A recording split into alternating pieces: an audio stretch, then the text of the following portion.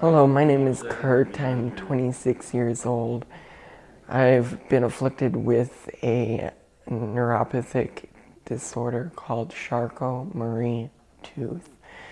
What that does is it affects my balance and walking to where I occasionally trip over and fall. It will weaken the diaphragm, as was weakening the diaphragm's ability to properly pump oxygen through my body, including my head, which causes disorientation. I was having complete shutdowns of my breathing function, which range from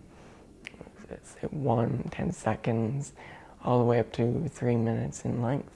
Technically, in most cases, Charcot-Marie-Tooth is not life-threatening. However, considering the respiratory symptoms, it is life-threatening.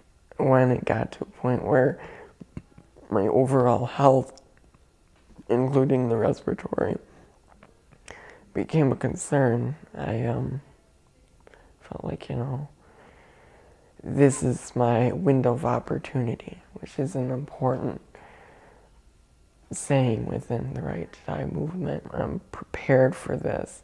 However,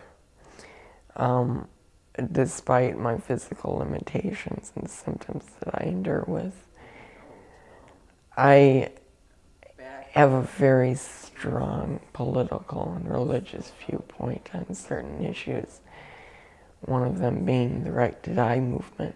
I believe that the time I have left here in this world, I want to use that time to help promote and maintain the rights of people to live and die with dignity. That hopefully my interviews and my testimonies will come to the defense of the Final Exit Network so that they may be vindicated and allowed to continue their good work in helping people at their time of need.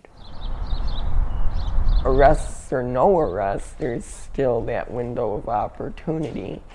And unfortunately, if this case is not resolved and I get to the point where I feel I must do it, then at that time I'll have to make that decision to do it alone.